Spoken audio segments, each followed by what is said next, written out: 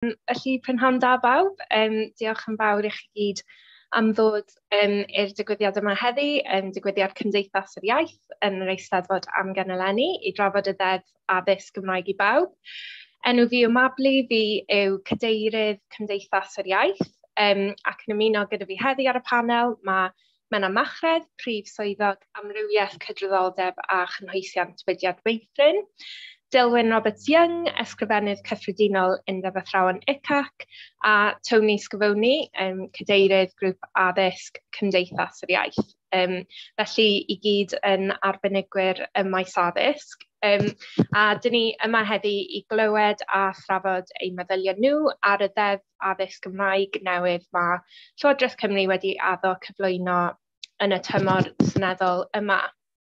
Felly o ran fformat y drafodaeth heddi, na i gychwyn trwy osod allan ychydig o weledigaeth a galwadau y gymdeithas o ran y ddeddf. Yna nawn ni drafod rai o'r themau sy'n codi gyda'r panel, a gobeithio bydd cyfle wedyn i holi ac ateb cwpl o gwestiynau gan y gynulleidfa. Mae'r digwyddiad yn cael ei ffrydio'n fyw wrth gwrs a'i recordio, felly dyn ni'n gobeithio bydd modd i chi wylio nôl a rannu yn ehangach ar ôl heddi. A mae croeso mawr hefyd wrth gwrs i chi drafod a chyfrannu ar y cyfryngau cymdeithasol, allwch chi ddefnyddio'r hashnod addysg Gymraeg i bawb. Felly, pam dyn ni yma heddi? Wel, dwi'n meddwl allan ni gyd cytuno bod y Gymraeg yn perthyn i bawb yng Nghymru o ba bynnag cefndir a ble bynnag ydych chi'n byw. Ond ar hyn o bryd mae 80% o bobl ifanc Cymru yn cael ei amddifadu o'r Gymraeg oherwydd methiant llwyr ein system addysg i dyfu a normaleiddio addysg Gymraeg.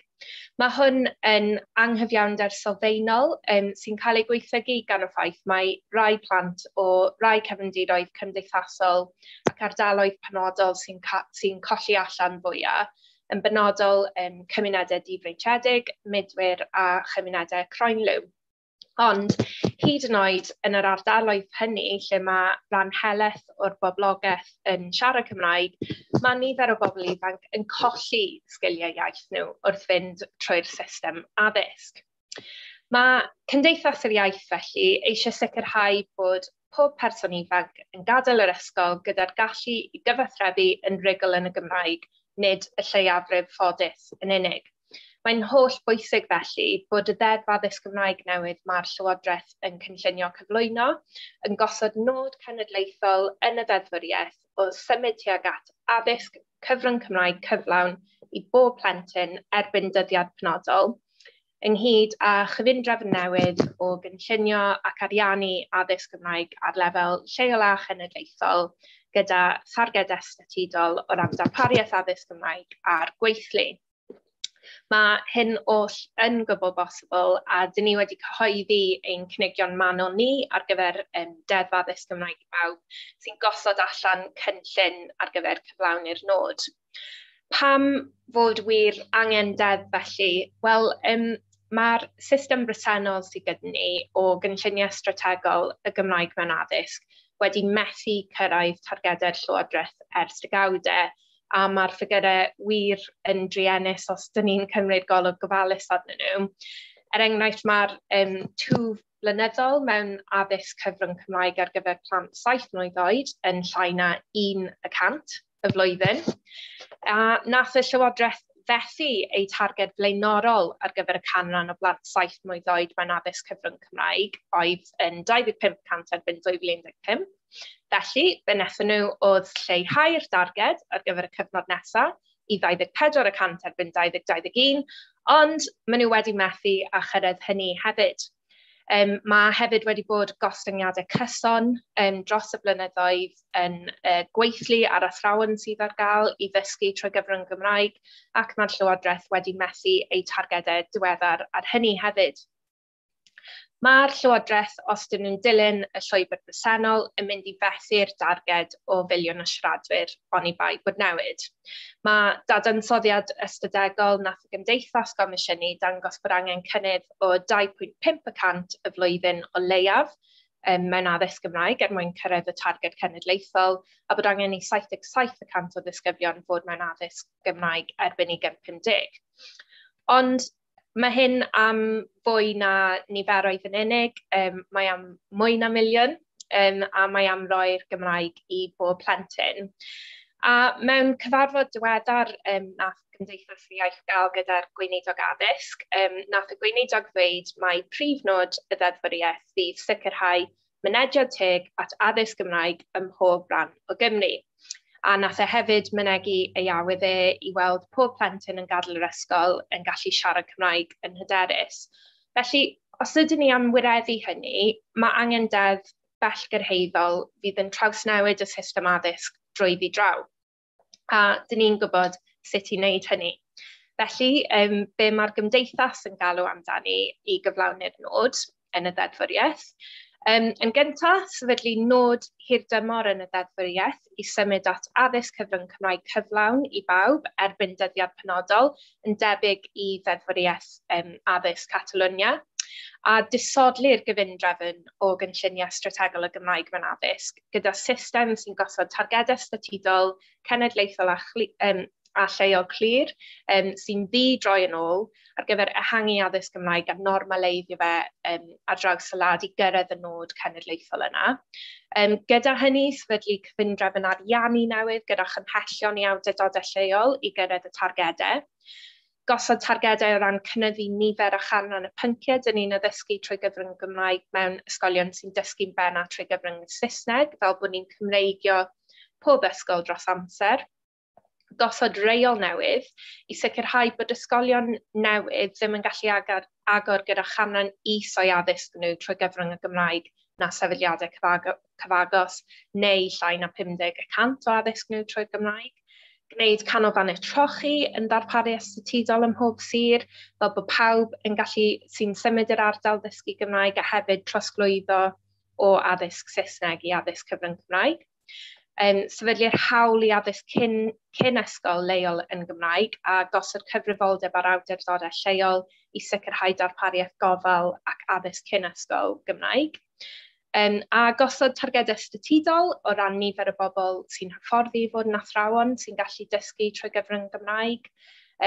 Cryfhau'r cod trefniadaeth ysgolion i ddiogelu ysgolion bach a gledig.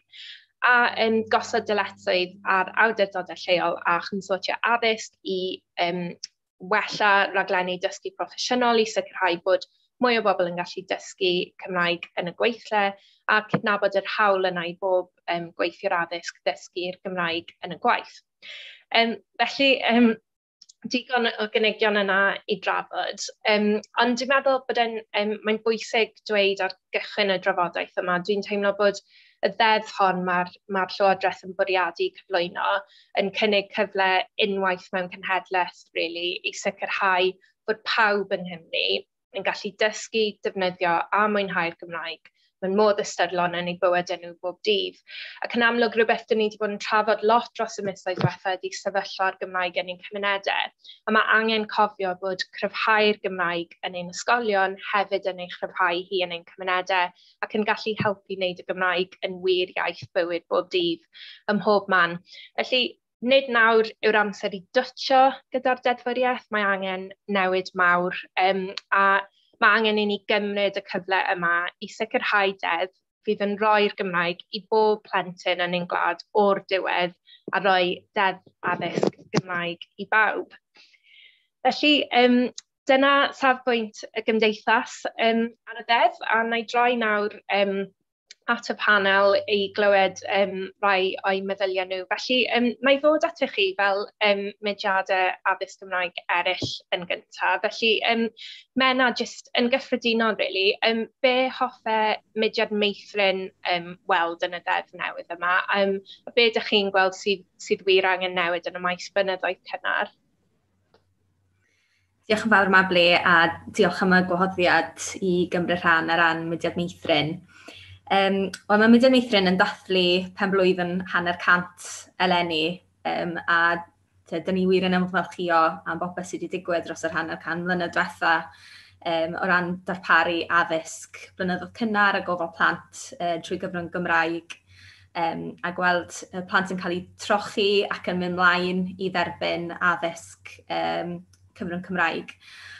Ond be dyn ni wedi gweld o gwmpas addysg Cymraeg yw'r ieithwedd yma o ddewis addysg Cymraeg a yr ieithwedd yma o ateb y galw, le dyn ni'n meddwl bod angen creu galw a bod ni angen symud mlaen o'r iaith yma o dewis a bod ni'n rhoi'r dewis i'r rhieni, dewis i ddisgyblion a bod angen troi hynna ar ei ben a angen safiad chydig yn wahanol. Lle ydych chi'n dechrau gyda'r datganiad clir bod addysg Gymraeg ar gael i bob plentyn a bod y Gymraeg yn rhodd da ni'n rhoi i bob un yng Nghymru. A os ydych chi'n dechrau gyda'r safbwynt yna, mae hynna'n newid y drafodaeth, dwi'n meddwl. Pam na fyddech chi eisiau rhoi'r Gymraeg i bob plentyn yng Nghymru, pam na fyddech chi eisiau sicrhau bod pob un yn derbyn addysg Gymraeg mewn ffordd teg a nid yn dymeidiog fel sy'n digwydd ar hyn o bryd. A be dyn ni'n gweld yw, jyst yn ddiweddar, dyn ni wedi gweld ymgynghori ar categoreiddiau ysgolion a'r trafodaeth o gwmpas y bil cwricwlwm, lle mae yna rhywbeth ar goll, mae yna gyriant ar goll a i ni mae'n amlwg bod yna wagle yn y fframwaith cyfreithiol ar hyn o bryd o ran addysg Gymraeg a bod angen y gyriant yma i sicrhau fod yna gynnydd yn digwydd. Mae ble ti wedi amlinellu'n barod y diffygion sydd ar hyn o bryd a pa mor araf da ni yn symud ymlaen. A reality bod rhan fwyaf o blant Cymru heddi ddim yn derbyn addysg trwy gyfrwng Gymraeg. A mae mab i'n dechrau dosbarth derbyn y mis Medi, ond mae rhan fwyaf o blant yng Nghymru fydd yn dechrau yn dosbarth derbyn mis Medi. Dyn nhw ddim yn mynd i adael ysgol yn siaradwyr Cymraeg. A dyna reality da ni dal yn byw ynddo. Felly mae eisiau mynd i'r afel gyda hyn a yr unig beth sy'n mynd i newid y sefyllfa yw Deddf Addysg Gymraeg. A ynghyd â Deddf, mae angen buddsoddiad, mae angen sicrhau gweithlu. Fi'n cytuno'n llwyr bod angen wneud yn siŵr bod yna dargedau sy'n gallu cael eu mesur yn bob awdurdod lleol fel bod ni yn gweld cynnydd yma yn digwydd a bod addysg Gymraeg wirioneddol ar gael i bawb. Dyn ni'n chwarae rhan bwysig fel mudiad meithrin yn y nod o gael o gyrraedd miliwn siaradwyr. A dyn ni'n gweld mor bwysig yw gofal plant a darpariaeth blynyddoedd cynnar o ran y cam cyntaf yna i rhieni a gofalwyr sy'n dewis addysg Gymraeg. Hynny yw, mae ni'n gweld bron 90% o'r plant sy'n mynychu yn darpariaethau ni mynd mlaen i addysg Gymraeg. Ond y gwir yw, does dim digon o darpariaeth a dyw'r darpariaeth yna ddim ar gael yn lleol yn bob dalgylch. Felly, da ni'n methu dibynnu ar dewis pobl, mae rhaid i ni creu darpariaethau a creu y galw am addysg Gymraeg. Diolch, Anna. A na i droi at ti nawr, Dilwyn, jyst am eich ymateb chi fel eich ac be hoffech chi weld yn y deddf a beth sydd angen newid yn y maes recrwtio ffordd i'r gweithlu. Diolch yn fawr iawn unwaith eto am y gwahoddiad yn falchan o fod yr arno trafodaeth ac fod wedi cydweithio efo yr Cymdeithas ar sawl achlysur. Wrth gwrs mae addysg ar ôl greiddiol yn y system addysg wrth ni edrych ar y miliwn o siaradwyr. Ac bod yna llawer o bethau di gwella gan gynnwys y gyfundrefn cynllunio strategol y Gymraeg mewn addysg. Mae'n amlwg nad ydy'r drefn bresennol o gynllunio'r gyfer addysg Gymraeg yn cydgordio'n cyd-fynd a lefel yn uchelgais ar gyfer twf a gwelliant yn y system. Mae'r darpariaeth presennol, mae'n rhy wan ac yn rhy dameidiog i fod yn effeithiol. Felly, da ni yn falch bod Llywodraeth Cymru wedi cytuno bod yr amser wedi dod i gymryd y cam nesaf ar y llwybr, sef Deddf Addysg Gymraeg, a dylader yr hyn a gyflawnwyd eisoes mwyn gweddnewid y system dros amser, a hynny bydd ein dysgwyr. Mae yna gynllunio strategol yn digwydd ar lefel sirol y byd hynny'n statudol.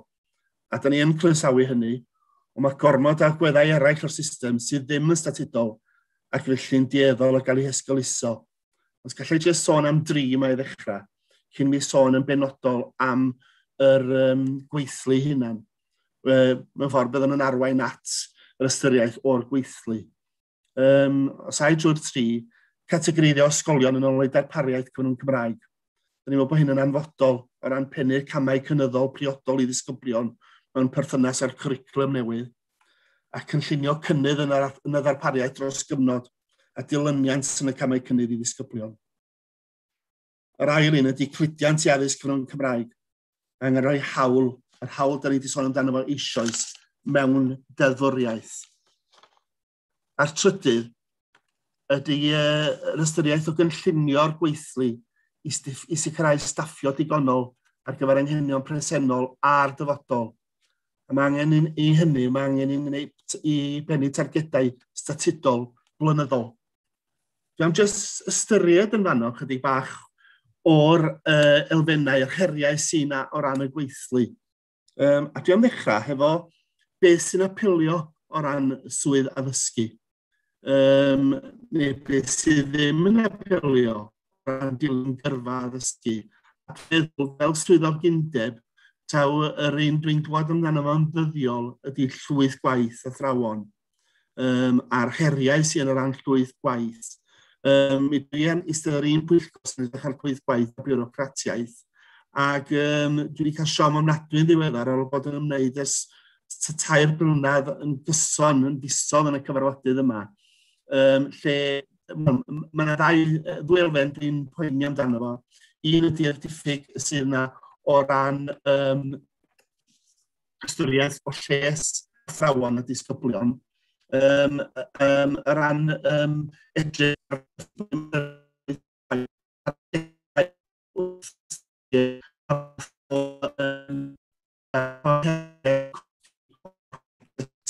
ond y trydydd rhywun sydd wedi fysgu ydy bod nhw'n gweld datblygiad addysg Gymraeg fel problem i'r byd addysg. A mae hwnna'n ei hunan yn bryder bod nhw'n gweld datblygu addysg Gymraeg fel problem yn ytrach na fel her sydd... O na, ni wedi colli Dylwyn. Fi'n meddwl falle oedd ei gysyllt we yn dechrau torri mas. Ti'n nôl gyda ni, Dylwyn? Dwi'n ôl. Ydych chi'n gwybod fi? Ydyn. Falle bydd yn helpu... Sorry ofyn, falle bod e'n helpu diffodd y camera weithiau gyda'r cyswllt. Dwi wedi trafod hynna cyn y gyfarfod a dweud na, ond dwi'n hapus iawn yn...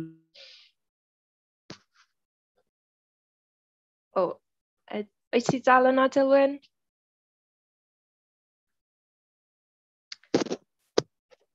Dyma risg wneud y digwyddiad yma'n byw. Newn ni falle aros i weld os ydy Dylwyn yn gallu ail gysylltu, ond allwn ni ddod nôl gyda fi drafod mwy am y problemau gyda'r gweithlu a beth sydd angen ei newid. Un peth o'n i eisiau holi pawb ar y panel, a na gychwyn gyda ti felly falle Tony, ydy pryder dwi'n credu yw bod y Llywodraeth ar hyn o bryd yn sôn am ddefnyddio'r ddeddf newydd yma i gryfhau'r system cynllunio strategol y Gymraeg mewn addysg a sicrhau bod y cynlluniau yna'n cael eu cyflawni.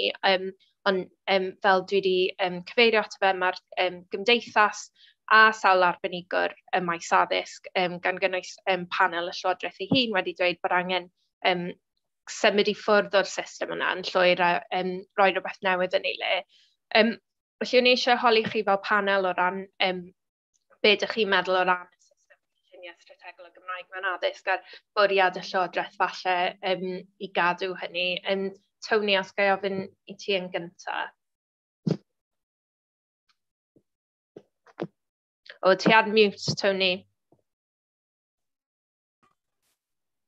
Mae'r tystiolaeth o adroddiad gan y Gomisiynydd Bresennol pryd oedd o yn gwneud swydd arall a'r sefyllfa'r cynllun strategol Gymraeg mewn addysg yn gwbl glir yn dangos mae'r hyn oedd yn digwydd, oedd awdurdodau lleol yn adrodd ar hyn oedd yn digwydd. A doedd na ddim cynllunio strategol fel y cyfryw. Roedd y cynllunio o flwyddyn i flwyddyn, oedd y cynllunio'n seiliedig ar hyn oedd yn digwydd yn y sir neu'r awdurdod mewn flwyddyn a sut y gellir mireinio datblygu a gwella rhywfaint ar hwnna. Doedd na ddim unrhyw cynllun strategol oedd yn gosod nod o sicrhau bod bob plentyn yn gadael ysgol yn rhugl yn y Gymraeg. Ac i fi, dyna di'r man cychwyn. Oni bai bod chi disgwyliad, a disgwyliad sydd yn rhoi cyfle cyfartal, cyfle teg i bob plentyn yng Nghymru, da chi'n eithrio 80% o'r disgyblion sy'n mynd trwy'r drefn dysgu. Roeddwn ni'n digwydd bod yn rhan o'r tîm o bobl oedd i fewn i Llywodraeth Cymru oedd yn edrych ar cynllun strategol Gymraeg mewn addysg yn y flwyddyn gyntaf. A gyda pob parch i rhai ysgwennodd yr adroddiadau yna, yn bersonol, doeddwn ni'n teimlo bod yna modd cymeradwyo mwy nag 1 neu 2 ohonynt. Roedd y bai yn rhannol ar Lywodraeth Cymru, wedyn nad oedden nhw wrth gosod cwestiynau gerbron ar awdurdod lleol, doedd ddim yn gosod meini prawf allan o beth oedd yn ffurfio ymateb da iawn, da, boddhaol ac anfoddhaol. Yn fy marn i, doedd dim un o'r cynllun strategol yn fwy na boddhaol ac oedd mwyafrif honni yn llai na hynny. Nawr, barn personol fi fel gweithiwr o fewn Llywodraeth Cymru oedd hwnna. Ond mae'r hyn sydd wedi digwydd dros y degawd diwetha wedi profi nad ydy'r cynlluniau fel y gyma nhw wedi symud awdurdodau ymlaen, nad ydyn nhw symud chwaith addysg Gymraeg ymlaen. Diolch, Tony, a croeso nôl Dylwyn. Na i ddod at ti, Dylwyn, os fe'n iawn. O'n i jyst wedi symud ymlaen i'r cwestiwn yma am y cynlluniau strategol y Gymraeg mewn addysg a y Llywodraeth yn sôn am defnyddio'r ddeddfwriaeth yma i gadw'r system yna a'i chryfhau, ond bod nifer o arbenigwyr yn meddwl bod angen ei scrapio'n llwyr. Beth ydy eich cac yn gweld fel falle'r achos yn erbyn y system cysgau neu'r resymau dros symud tuag at rhywbeth mwy cryf? Wel, wrth symud tuag at y beth cryf, bendant ma angen wneud hynny. A dwi'n meddwl bod ni mewn sefyllfa o ran lle oeddwn ni pan nes i ddiflannu dros y gorwel, dros y clogwyn yn fanna, lle oeddwn ni'n sôn am bod potensial o ran y gweithlu yna. Mae Tony wedi sôn yn barod ynglyn â nodi'n briffio ar y Gymraeg a'r gweithlu addysg statudol yng Nghymru. Ac mae'r neges yn gwbl glir yn fanno. Ac adroddiad, falle bod chi'n cofio'r adroddiad y Gymraeg mewn addysg, cryfhau drwy ddeddyfu. Oedd y diweddar Anwyl Gareth Pierce wedi baratoi ynglyn â pwysigrwydd yr hyn da ni wedi glywed yn barod yn y cyfarfod yma ynglyn â sicrhau cyllideb priodol. Dwi'n mynychu cyfarfodydd efo awdurdodau ym mhob rhan o Gymru ac dwi'n cofio siarad efo rhain y Gogledd Wyrain ynglyn â'r heriau cyllidol oedd yn tanseilio i deisyfiad nhw fel awdurdod ac yn creu rhwystredigaeth hefo Llywodraeth Cymru. Ond da ni yn gallu denu'r proffesiwn. Mae adroddiad gan Cymdeithas hunan wedi sôn am y niferoedd sydd yn cael peth o fforion drwy gyfrwng y Gymraeg ynglyn â'i fel darpar athrawon ac mi fys i'n hyfforddi ac yn darpar athrawon am dros degawd ac da ni'n gweld rhywbeth eitha cyffrous sy'n digwydd yn y cyfnod clo yma sef datblygiad proffesiynol sydd yn gydlynus sydd yn dechrau o'r hyfforddiant ac o'r reidrwydd oherwydd diffyg cyfleoedd yn gorfod symud ymlaen i flwyddyn athrawon newydd gymhwyso ac hwnna yn cael ei barhau. Wych chi, be da ni'n chwilio amdano fo mewn deddf ydy cyfle i ddod ar holl elfennau hanfodol hyn i gyd i greu cyfanwau sy'n gydlynus ac yn strategol. Wych chi, da ni'n sôn yn barod fel drwy'ch chi mae ar y dechrau, da ni'n sôn am yr hawl i addysg Gymraeg mewn fwy na jyst mater o niferoedd. Da ni'n sôn am mater o hawl i addysg Gymraeg. a bydda deddf a gofynion statudol yn gorfodi lywodraeth ar bob lefel yn genedlaethol a lleol i roi sylw dyledus a chanolog i'r materion hyn o'n i'n codi'n cynharach os oeddwn ni o fewn cliw. A edrych ar bob agwedd o bolisi addysg yn ytrach na'i drin fel rhywbeth i'w ystyried, ond ar ddiwedd y broses fel manylun ychwanegol, neu fel o'n i'n sôn pan mae'n dod i'r llwyth gwaith, trafod llwyth gwaith, rhyw drafferth diangen. Diolch, Dilwyn. A Menna, beth o dy perspektif di o ran cynlluniau strategol y Gymraeg mewn addysg? Ie, o ran y cynlluniau strategol, oedd y Mudiad Meithrin wedi nodi yn y manifesto ni cyn etholiadau Cymru, yn sicr bod angen ar lleiaf cydlynu gweithgaredd y cysgau yn well a falle cael corff sy'n gorchwylio. Ond dwi'n meddwl heb deddf addysg Gymraeg, mae yna gap enfawr mynd i fod rhwng reality a ble dylen ni fod really, o ran y cynlluniau strategol a bod angen deddf addysg Gymraeg fel rhywbeth sy'n mynd i fod yn waelodol really, holl amcanion pawb a sy'n dod â popeth at ei gilydd yn holl maes addysg. A sicrhau bod ni gyd yn mynd i'r cyfeiriad cywir, bod na ddim llithro nôl, a bod na targedau bod rhain yn cael ei mesur, a bod pawb, bod disgwyl i bawb really, i trio cyrraedd y pwynt le mae disgyblion yn gadael yr ysgol yn hyderus yn siaradwyr Cymraeg sydd gyda sgiliau Cymraeg sydd angen ar gyfer creu gweithlu dwyieithog. So, dwi'n meddwl y deddf addysg sy'n mynd i fod yn waelodol i bob peth, beth bynnag fydd y strwythur o gwmpas hynna. Ond yn sicr, ni'n gweld bod rôl pwysig gyda blynyddoedd cynnar really, i cyflwyno pobl i addysg Gymraeg a bod y trosglwyddiad o'r blynyddoedd cynnar i addysg Gymraeg yn uchel a bod ni'n gweld galw sydd ddim yn cael ei greu really, gan awdurdodau lleol ar hyn o bryd. Oedd na yn y bwletin ystadegol ar olwg cenedlaethol Cymru 2018-2019, oedd 31% o rieni plant oed blynyddoedd cynnar yn defnyddio gofal plant oedd yn Gymraeg yn bennaf neu'n gymysgedd o Cymraeg a Saesneg. Ond mewn gwirionedd oedd y galw yn lot fwy, oedd 44% o rieni eisiau bod eu plant nhw mewn lleoliad uniaith Gymraeg neu gyda rhywfaint o Saesneg. Felly, mae yna gap fyna, hwnna ar hyn o bryd, yn dyfa, heb sôn am pa mor araf mae pethau yn datblygu, pa mor araf mae darpariaethau yn cynyddu. Felly, i ni, mae deddf addysg Gymraeg yn mynd i fod yn waelodol a rhoi cyfeiriad i bob peth. Ie, diolch. Ni wedi sôn ychydig falle ymlaen o fethiannau'r llywodraeth yn y maes yma. Dyn ni wedi gweld dros y blynyddoedd diwetha, diolch i ymgyrchu a phwyso a nifer a lot o waith really cryf gan arbenigwyr addysg. Dyn ni wedi gweld y llywodraeth yn gosod amcanion really da ac ymrwymiadau clir o ran tyfu addysg Gymraeg. Pethau megis, cael gwared ar Gymraeg gael iaith, cael gwared ar y syniad yma o beth y galw a symud tuag at targedau, a hefyd rhoi mesurau o ran gweithlu.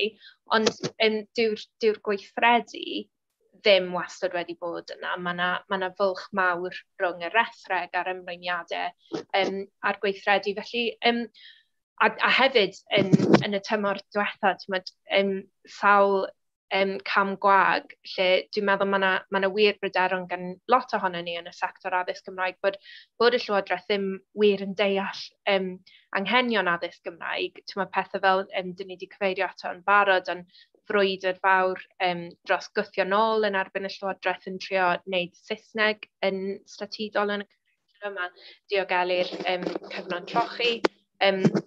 Hefyd y diffyg yna o ran cwricwlwm sy'n cael ei cyflwyno, lle mae'n cadw dailwyd dysgu Cymraeg ar wahân. A cynigion diweddar o ran categoreiddio ysgolion bydde wedi tanseilio ysgolion cyfrwng Cymraeg cyflawn. Felly mae yna amlwg problem yna gyda'r Llywodraeth a'r ffordd maen nhw'n gweithredu polisi nhw. Felly o'n i eisiau gofyn i chi rili fel beth sydd angen newid yn y Llywodraeth, a oes gyda chi ffydd bod y Llywodraeth yn mynd i allu ddilifro ar y deddf yma. Na i ddod at ti, Tony, yn gyntaf fel rhywun sydd â digon o brofiad o hyn. Diolch yn fawr iawn. Wel, wyt ti wedi crynhoi beth yw'n gofynion ni'n glir iawn a'r heriadau hefyd. Mae sylwadau Menna a Dilwyn yn cryfhau hynny. Os gallai fi nôl at y ddau peth mwyaf creiddiol yn yr un dyn ni'n galw amdano, mae rhaid ni cael pawb yn y gyfundrefn Addysg Gymru i dderbyn yr egwyddorion yma. Yn y lle cyntaf, mae'r Gymraeg yn hawl i bob un plentyn a disgybl ysgol. Os nad ydych chi'n derbyn hynny, yna ydych chi ar y blaned anghywir. Mae e'n hawl. Mae e'n hawl. Os ydy e'n hawl, y cam nesaf ydy adnabod y llwybr i sicrhau bod y gweithredu sy'n digwydd o fewn y system addysg yn caniatáu i bobl, i blant, i ddod yn rhugl yn y Gymraeg. Ar hyn o bryd, dyw'r disgwyliadau yna ddim yna. Mae pobl yn siarad am addysg cyfrwng Cymraeg ac addysg cyfrwng Saesneg.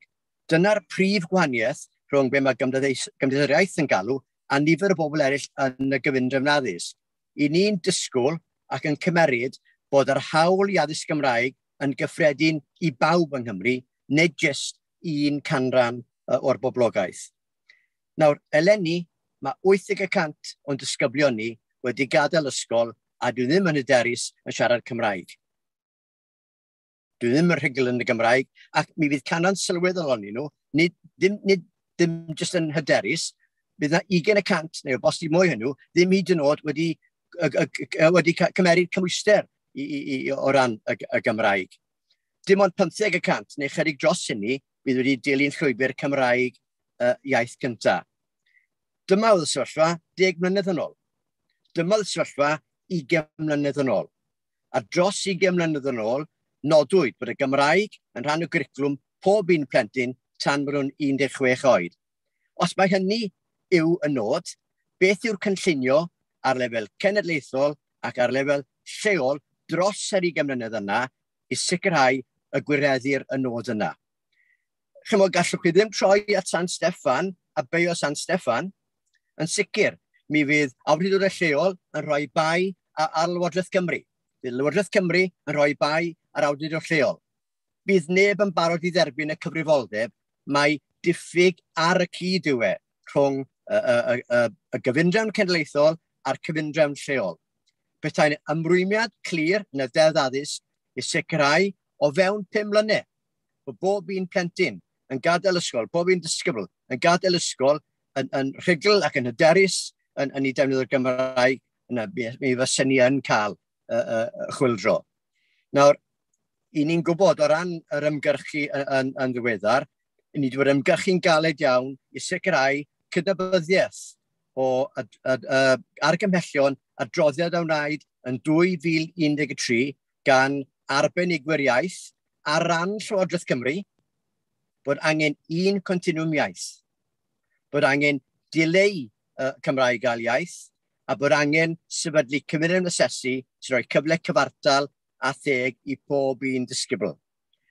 Dywedwyd yn yr adroddiad yna bod angen gweithredu o fewn 2 i 5 mlynedd, bod yn 11 awr ar 10 ar addysg Gymraeg.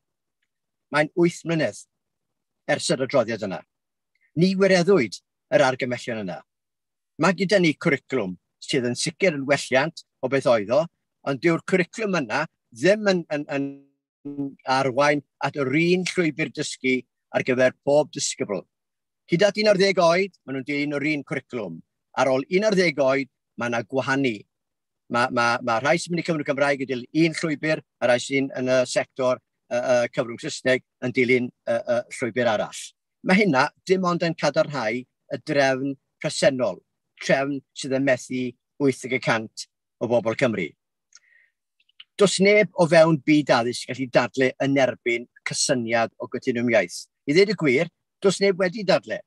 Mae wedi sôn am y problemau, pa mor anodd enw'r llall.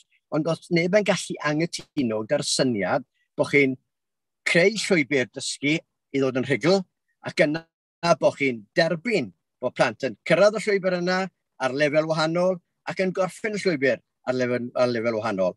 Ond yr un continwm ydi o. Mae pawb yn derbyn hwnna erbyn hyn. Oedd rhaid i ni ymgyrchu'n galed fel Cymdeithas i gael cydnabyddiaeth clir o hynny.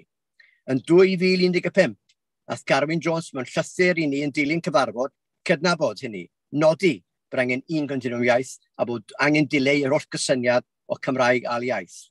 Ond beth sydd gyda ni yn y drefn bresennol 8 mlynedd ymlaen, does gyda ddim continwm iaith go iawn yn y cwricwlwm newydd, ac yn sicr, does gyda ni ddim continwm asesu. Os ydych chi'n derbyn bod yna continwm iaith, un llwybr i fesur cynnydd disgyblion o un pen o'r datblygiad iaith i'r llall, mae'r egwyddor o dderbyn continwm asesu yn gwbl glir. O beth sydd gyda ni o Gymwysterau Cymru? Mae nhw yn argymell, mae nhw'n gwthio syniad yna o Cymraeg i'r 20%, 50% sydd yn mynd i ysgolion cyfrwng Saesneg a Cymraeg asesiad gwahanol i rai sydd yn y sector cyfrwng Saesneg. Mewn 10 mlynedd, mewn 20 mlynedd, byddwn ni yn union yr un sefyllfa. Oni bai bod y deddf addysg yn gorfod i newid. Ac i ddweud y gwir, gall y gweinidog addysg fori, rhoi arweiniad fori. Dim angen aros i Gymwysterau Cymru i fynd ati nawr, i lunio cymwyster cyfannol, fel yr un dyn ni wedi cynnig, sydd yn cynnig dyfarniad ddeuol ar gyfer Cymraeg i holl disgyblion Cymru. A bys hynny yn sicr yn arwain at newid chwyldroadol yn y byd addysg. Oherwydd, nid bod chi wedi derbyn mae dyna yw y nod, a dyna beth dyn ni'n mynd i wneud, mi fydd cyllid a cynllunio yn symud i gyfeiriad gwireddu'r nod yna. Heb hynny, bydd yr un drefn o ariannu yn digwydd, a bydd yr un yn natur o gynllunio a gwahanu yn digwydd rhwng y rai sy'n mynd i cyfrwng addysg Gymraeg a'r gweddill. Dyn ni eisiau gweld y Gymraeg yn un o pobl Cymru. Dyn ni eisiau gweld gwahaniaethu. Ni eisiau cyfle, teg a chyfartal i bob un disgybl yng Nghymru. Mae i fyny Lywodraeth, achos Llywodraeth Llafur sy'n bod yma ers 20 mlynedd, mi fydd pobl yn y dyfodol yn troi nôl yn gweud, gaethach chi 20 mlynedd i sortio hyn allan, dych chi ddim wedi gwneud. Mae chi 5 mlynedd arall i wneud rhywbeth amdani nawr. Ac o'n i bai bod chi'n gosod y seiliau yna yn glir nawr, yna fydd gynnwch chi methiant ar eich dwylo chi. A mae hynna'n wir hefyd ar draws y spectrwm y gwleidyddol ac ar draws y lefelau addysg o'r cenedlaethol lawr i'r lleol. Ac wrth gwrs, dyn ni'n sôn am dilyniant yn addysg Gymraeg o'r meithrin i'r cynradd sydd yn eitha da. Dyn ni'n sôn am dilyniant o'r cynradd i'r uwchradd sydd yn siomedig. Ac pryn mynd o cyfarcheddol 3 i cyfarcheddol 4, mae mwy siomedig. Pryn mynd o cyfarcheddol 4 i ôl 16, mae'n drych i nebus. Mae'r sefyllfa ne mor dim gwell o ran darpariaeth cyfrwng Gymraeg yn y sector ôl 16 a beth oedd e 100 mlynedd yn ôl. Pryd mae pobl yn sôn am y cyllid a'r costau bydd yng nghrwm wrth i ni ac ariannu addysg cyfrwng Gymraeg, jyst meddylwch am hyn. Dros y degawd diwetha, mae'n yn debyg 140 miliwn o bunnau wedi cael ei wario yn flynyddol ar addysg yn y gweithle. Allan o'r cyfanswm yna, mae llai o miliwn yn flynyddol wedi cael ei wario ar addysg cyfrwng Cymraeg. Dyna natur yr anghyfardaledd sydd yn bodoli ar hyn y bryd. A sdim rhyfedd felly bod ni'n cael trafferth i gael bobl i weithio ac i weithredu yn y man gwaith trwy Gymru Gymraeg, os nad i'r sector ôl 16 yn datblygu i roi'r sgiliau a'r cyfleoedd yna i wneud hynny. Nawr fi'n derbyn, mae un o'r pethau mwyaf allweddol i ddatblygu strategaeth clir ar gyfer hyfforddiant o'r gweithlu. I ni wedi nodi'n gwbl glir rhai o'r argymellion dyn ni'n meddwl sydd yn angenrheidiol. Ond mae'r Comisiywn Iaith wedi paratoi adroddiad manwl, sylweddol ac o safon. Mae'r argymellion yna ar blat i Lywodraeth Cymru ac i'r gweinidog addysg. Y neges o heddiw, rwy'ch chi'n deud wrthyn ni bod chi'n cytuno gyda lot o beth dyn ni'n gweud, rwy'ch chi'n deud wrthyn ni bod chi'n dymuno gweld addysg Gymraeg i bob un plentyn Cymru gweithredwch. gweithredwch ar yr argymhellion yna, gweithredwch yr argymhellion wnaed yn 2013, a profiwch i ni bod chi'n barod i newid y drafod Gymraeg. Diolch, Tony. Dwi'n meddwl yn crynodeb da iawn o rai o'r problemau yna. Felly, Dilwyn, os ga i ddod at ti ar yr un cwestiwn yna o beth yn union yw'r broblem o fewn adran addysg y Llywodraeth. A mae rhywun o'r gynulleidfa wedi gofyn cwestiwn tebyg yn gofyn wrth gwrth Gymreigdod o fewn yr adran addysg sydd ar fai. Neu beth wyt ti'n gweld o ran y methiannau ei ddilifro gan y Llywodraeth? Wel, da ni wedi sôn yn barod yn dod dyma'n cyfle ni. Ac dwi wedi bod yn gweithredu dros y 19 mis diwetha fel cadeirydd undebau llafur sydd yn ymwneud yn cynrychioli staff ysgolion, 10 undeb, credwch neu beidio i gyd, gan gynnwys UCU a Unison ag yr undebau da ni'n tueddu gysylltu efo ysgolion. A mae rhaid ni ddeall bod yna wrthwynebiad yn dod gan rhai o'r undebau hynny.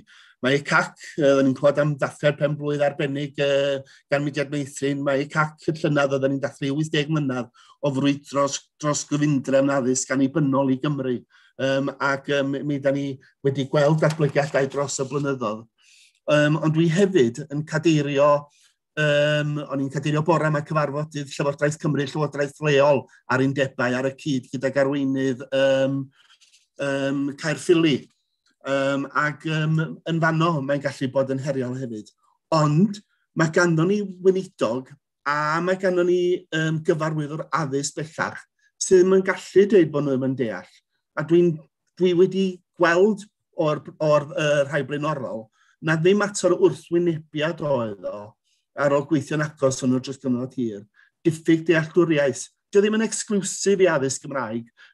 Mi fyswn ni'n gallu dweud am sawl elfen o addysg, addysg bellach i'r raddau, ag addysg blynyddoedd cynnar hefyd i'r raddau, yn yr hyn dwi wedi weld dros blynyddoedd ac yn benodol dros y 19 mlynedd diwetha yma. Ond dwi am jyst cyffwrdd a beth oedd Tony'n sôn am gyllido. Mae yna adolygiad sydd yn werth i edrych arno fo o ran adolygu cyllido a yn hapus iawn bod Cymdeithas, bod Mudiad Meithrin, bod CAC yn cydweithio ar yr ystyriaethau yna. Achos Lwc Sibiata sydd wedi gwneud yr adroddiad, unwaith eto person deallus tu hwnt, mae'n dod i gyllido, ond mae yna diffyg dealltwriaeth o gyllido a diffyg cydlynu o ran yr heriau cyllidol. A'r hyn dwi wedi cael ar hyd yr amser wrth godi dealltwriaeth o gyllido addysg cyfrwng Cymraeg ydy peidiwch neu mor am hynny, peidiwch dwy'n sylw, achos mi fydd rhai awdurdodau a rhai undebau yn gwrthwynebu'r gwariant. Wel, dwi'n mynd i ailadrodd, mae Tony eisoes wedi dweud yn eithriadol o glir beth ydy yr obligiadau cyllidol i elfennau ôl 16. Felly mae o bron fel rhyw ofyn gan Llywodraeth Cymru. Mae'n rhaid ni bwrw fo i'w gwyneba nhw. Dwi wedi cyfarfod efo rhyw 100 o awdurdodau lleol yn lle diweddar yma ynglyn â'r cyllido. Ac unwaith eto, yn fanno, dwi'n meddwl ag gwrthwynebiad ydy'n aml, ond diffyg dealltwriaeth o fformiwlau, o gydweithio, y gwariant sydd yn mynd dwedwch rhwng awdurdodau a rhwng consortia a'r arian sy'n dod yn uniongyrchol i'r ysgolion. Felly dwi'n meddwl bod yna lot o ddiffyg dealltwriaeth, a mae gennym ni bobl yna nawr, dwi'n lled hyderus gallwn ni fod yn cael neges glir iddyn nhw. Ond wrth gwrs mae hynna'n golygu bod yna gyfrifoldeb arno ni'na i sefyll dros yr hawl i bawb cael addysg Gymraeg ac i allu ateb y rhai sydd yn gwrthwynebu. Diolch, Dilwyn. A Mena, felly, Mudiad Meithrin, beth yw'r profiad chi o weithio gyda'r Llywodraeth, a beth ydych chi'n gweld o falle rai o'r beth sydd wrth raidd y problemau dyn ni wedi cael o ran gweithredu? Ydy, yn gyffredinol, lle mae hwn am awdurdod y lleol, pob hain y gweud y gwir. Eto, mynd o'r pwynt sydd wedi cael ei wneud sawl gwaith yn barod, sef meddwl bod addysg Gymraeg i rai bobl yn unig, a nid i bawb. A chi'n gweld hynna trwyddi draw, pam chi'n ystyried cynlluniau dechrau'n deg, er enghraifft, so lleoliadau sy'n mynd yr afael a y trechu tlodi. Does na ddim gwybodaeth gyhoeddus ar gael ar faint o leoedd Cymraeg sy'n yn y lleoliadau yna. A dyn ni'n amau'n grif nad oes digon a nad yw'r rheini'n cynyddu yn ddigonol chwaith. Felly, mae yna anghyfardalodd fanna cyn dechrau, pam ydych chi'n sôn am bobl, am blant sy'n mewn tlodi a ddim yn cael mynediad i addysg Gymraeg. A wedyn, yr un peth ond sy'n ni'n ystyried yn ymateb ni ymgyrch i mae bywydau di o bwys. Lle mae'n darpariaethau ni o ran addysg Gymraeg, ydyn ni yn creu darpariaethau yn agos i gymunedau ethnic amrywiol, fel bod dyn ni mwy o blant a pobl ifanc sy'n ddi-asiaidd a ethnic leafrifol yn dod yn siaradwyr Cymraeg. I fi mae hwnna'n rhywbeth rili bwysig yn ni'n meddwl am miliwn siaradwyr. Ydyn ni mynd at creu miliwn siaradwyr mewn ffordd sy'n wrthhiliol ac yn mynd ati i rhoi cyfle teg i bawb i ddod yn siaradwyr Cymraeg ac i gryfhau'r cymunedau hynny. Mae yna lot o bethau a hefyd anghenion dysgu ychwanegol. Mae yna gymaint o deuluoedd yn dal i gael i camarwen gan ddweud bod addysg Gymraeg ddim yn opsiwn i nhw os yw'r plentyn gydag anghenion dysgu. Felly, mae'n creu lot o broblemau agwedd. Mae Dr Gwynllian Cymdeithas prif weithredwr Mudiad Meithrin yn sôn yn aml am pa mae plentyn yn cael ei eni, mae yna goeden yn cael ei plannu, does, a mae pob plentyn yn cael tysysgrif i ddweud mae yna goeden wedi cael ei plannu. A petai gyda ni'r un ymgyrch marchnata, yr un ymgyrch i ymwybyddiaeth o ran bod y Gymraeg yn gallu bod yn rhywbeth i bob un, fel mae'r ymgylchedd yn rhodd i bob un ohono ni, a bod e'n rhywbeth i ni berchnogi.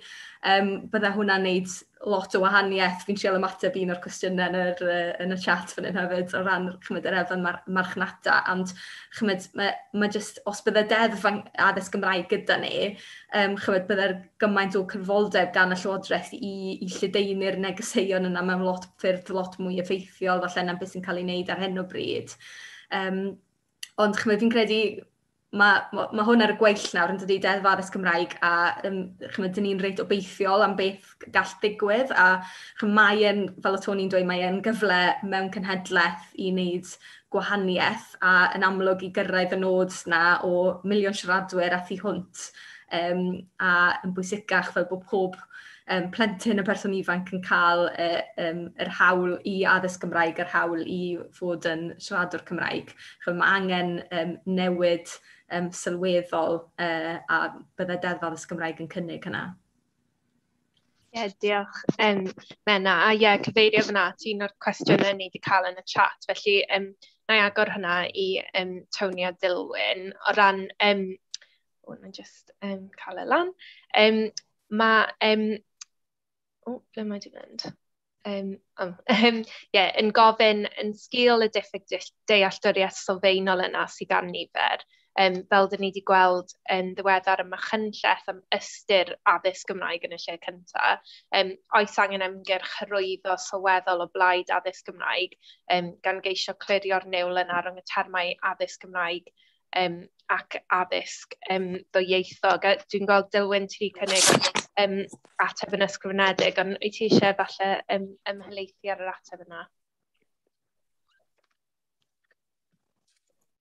Mae angen bod yn gwbl glir beth mae addysg yn ei gynnig. A mae hwnna'n, wrth gwrs, yn drafodaeth ehangach nag o fewn ysgolion. Ond mae wedi cael ei ddweud yn barod gan Tony o ran yr hyn Felly, da ni wrth edrych ar addysg, mae angen i ni, ac wedi'n meddwl os dwi'n aladrodd beth oedd Tony wedi dweud ynglyn â bod angen cwmpasu darpariaeth, cyn statudol, sector meithrin anghenion dysgu ychwanegol, sector statudol cynradd ac uwchradd, ôl 16, dosbarthiadau 6, coleg addysg bellach, gan gynnwys dysgu yn y gweithle a phrentisiaethau, hyd yn oed addysg uwch ac addysg gydol oes. Felly, beth da ni eisiau ydy gweledigaeth gydol oes ar gyfer addysg yn Gymraeg, a bydd hwnna yn ei hunan yn paratoi rhan sylweddol o'r neges glir o werth addysg Gymraeg a pwrpas addysg Gymraeg, ac beth da ni wedi sôn drosodd yn y cyfarfod yma, y dilyniant yna sydd ddylai fod ar gael i bob un disgybl yng Nghymru. Diolch.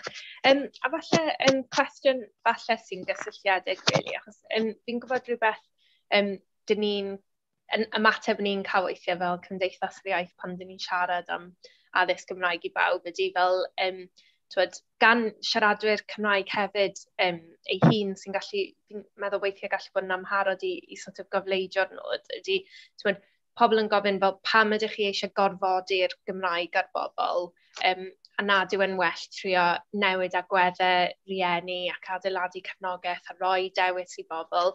Felly, o'n i eisiau gofyn i chi gyd sut byddwch chi'n ymateb i hynny, a ydyn ni wir wedi symud ymlaen o'r cwestiwn yna o ddewis a be gallwn ni wneud yn fwy newid y sgwrs. Felly, Tony, os gael dod at ti yn gyntaf. Ie, a fi nôl at y pwynt nes i wneud ynghynt. Mae'r Gymraeg wedi'n rhan o gricwlwm, Mae'r Gymraeg wedi'n rhan o gricwlwm pob un disgybl ers 20 mlynedd. Yr un peth a mathemateg, yr un peth a Saesneg, yr un peth a hanes, dyryddiaeth, y dyniaethau, mae'n rhan o'r cwricwlwm. Dwi'n mater o gorfodaeth, mae'n mater o'r rhoi y medrau i pobl ifanc i fedru byw bywyd cyflawn. Yr hyn dyn ni'n gweud yw nad deddf addysg Gymraeg yn eisiau go iawn, ond deddf addysg Gymraeg i bawb. Dwi eisiau i pawb elwa o'r cyfle i fod yn ddwyieithog. Nawr, un o'r atebion mwyaf bwysig i unrhyw un sy'n codi cwestiwn am hyn yw i tynnu sylw at y tystiolaeth rhyngwladol sydd wedi bod yn ei lle ers degawdau. Bod pobl sydd yn gallu siarad mwy nag un iaith yn fwy tebygol y cyrraedd safonau uwch ym mhob agwedd o addysg, ond arbennig yn termau llythrenedd, rhifedd, datrys problemau, sgiliau creadigol.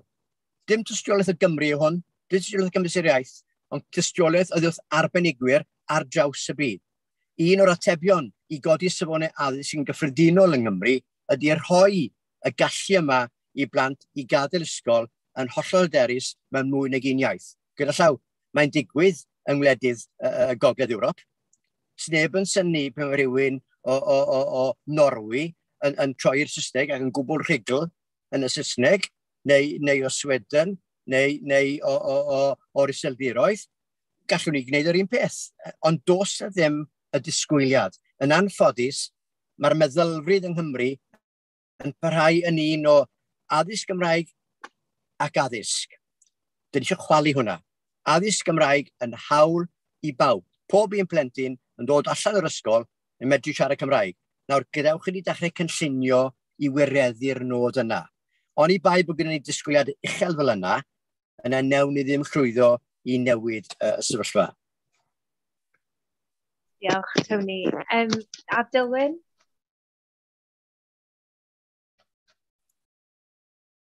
Ia, o ran, da ni wedi sôn am sawl adroddiad, dylai bod y neges yn gwbl glir, ond byddwch chi'n edrych ar adroddiad Gareth Pearce sy'n sôn am y buddsoddi sydd na mewn addysg, mewn gwledydd eraill. Ac mae'n frwydr barhaus tra bod y negesion yn gwbl glir. Ac yn hynny o beth, mae rhaid ni fynd i hwn wrth edrych ar addysg gydol oes, bod ni'n edrych ar addysg yn y gymuned a rhywbeth sydd yn agos iawn yng Nghymru ni o ran lle mae'r disgyblion yn mynd wedi gadael ysgol.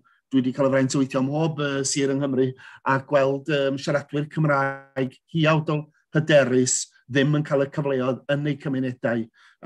Ac mae hwnna hefyd yn rhan o'r pictiwr da ni angen ei greu. Beth ydy addysg? A dwi'n gweithredu'r 20 mlynedd fel swyddog undeb llafur, a dwi'n anaml yn cael y cyfle bellach i fod yr addysgwr oeddwn ni am 20 mlynedd. lle da ni'n gofyn beth wrth addysgu, beth da ni'n neud. Da ni'n sicrhau bod un disgyblion ni yn aelodau o'r gymdeithas. A yr hyn da ni angen ydy aelodau o gymdeithas gwbl ddwyieithog, amlieithog, tu hwnt i'r dwyieithrwydd yna. Ac mae yna, wel, dyna ddylai fod yn weledigaeth llywodraeth fel mae o, yn weledigaeth ganddo ni fel gwahanol fudiadau. Gywyn, a menna i ti felly o ran y cwestiwn yna, sut dyn ni'n ateb y pwynt am dewis a gwella agweddau pobl a yn benodol ti'n meddwl o dy perspektif di fel rhywun sy'n gweithio i mudiad meithrin o ran ehangu mynediad pob teulu a'ch myned at y Gymraeg? Wel, dyn ni'n sefyllfa breintiedig le iawn le, dyn ni'n gallu pwyntio at bobl i fynd i weld plant yn eu cymuned yn pigo'r Gymraeg fyny mewn ffordd mor naturiol. Mae fel, mae Dewin yn rhoi hidlos dros dyn nhw, hynny yw, maen nhw'n cael eu trochi yn y Gymraeg, dydyn, a maen nhw'n caffael y Gymraeg mewn ffordd mor naturiol a brydferth i weld, ac yn cael perchnogaeth dros yr iaith hefyd. A fi'n credu mae'n eisiau ni jyst dangos i bobl bod addysg o safon yn addysg sy'n digwydd trwy gyfrwng y Gymraeg. A'r un peth gyda gofal plant, bod gofal plant o safon yn gofal plant cyfrwng Cymraeg, achos mae un sy'n yn cyfoethogi y plant, profiad y plant mhob ffordd, a bod nhw o ganlyniad yn dod yn siaradwyr Cymraeg eu hunain. Felly bod, addysg safonol yn addysg cyfrwng Cymraeg, mae hwnna'n allweddol, neges allweddol sydd mae angen y llywodraeth i rannu, dwi'n meddwl. Diolch. Mae rhywun wedi rhoi sylw yn y blwch bod y cwestiwn yna fod yn fwy parod i fod yn falch ac yn, ddim yn gwybod beth yw assertive yn Gymraeg, ond dyma yw cyfrwng iaith addysg yn ein gwlad ni, y Gymraeg yw cyfrwng iaith addysg Cymru. Felly, fi'n meddwl bydd rhaid ni dechrau dod â phethau i ddiwedd nawr. Trafodaeth yna wedi mynd yn rili gyflym, a yn amlwg mae yna lot o bethau eraill byswn ni wedi gallu trafod. A gobeithio byddwch chi gyd yn gallu gweld y manylion llawn y ddeddfwriaeth yn ei dogfennu ni a parhau drafod hyn dros y misoedd i ddod. Felly diolch yn fawr i chi gyd fel siaradwyr a pawb sydd wedi ymuno dyn ni wylio. O'n i jyst eisiau gorffen trwy dalu teyrnged i rywun enw sydd wedi codi yn y sgwrs yn barod heddi, sef Gareth Pierce. Nethon ni golli fe yn ddiweddar. Rhywun oedd wedi gweithio'n agos iawn gyda Cymdeithas yr Iaith ar yr ymgyrch yma, wedi rhoi ei gyngor a'i arbenigedd mor barod i ni, a rhywun nath wir gweithio trwy gydol ei oes dros y syniad yna o addysg Gymraeg i bawb. Felly, mae yna gymaint o bobl yng Nghymru sydd wedi wneud hwnna. Fi'n gobeithio bod pawb sydd wedi gwylio'r drafodaeth yma heddi yn barod i barhau ar gwaith yna. Felly, a sicrhau bod y llywodraeth yn gwireddu'r nod fel dyn ni eisiau gweld e. Felly, os ydych chi ddim yn aelod yn barod, yn amlwg ymaelodwch â Cymdeithas yr Iaith a chefnogwch yr ymgyrch addysg Gymraeg i bawb. Rannwch y neges gyda'ch ffrindiau chi a'ch teulu. Ac wrth gwrs, mae croeso mawr i unrhyw un ymaelodi yn y grŵp addysg ni sy'n gweithio yn y maes yma, a gwirfoddolwyr yn benna sy'n gwneud y gwaith polisi ac ymgyrchu yn y maes yma. Felly, mae angen pob help llawer ni a tra bod ni'n pwyso ar y llywodraeth nawr i wireddu deddf addysg Gymraeg fydd wir i bawb. Felly, diolch eto i chi panelwyr. Mae hwnna wedi bod yn sgwrs wych a rili defnyddiol. Fi'n gobeithio i bawb sydd wedi gwylio, a diolch yn fawr i bawb nath ymuno. Gobeithio gweld chi gyd yn y byd go iawn ar gyfer trafodaeth Steddfod ni blwyddyn nesaf. Diolch. Diolch, Mabli.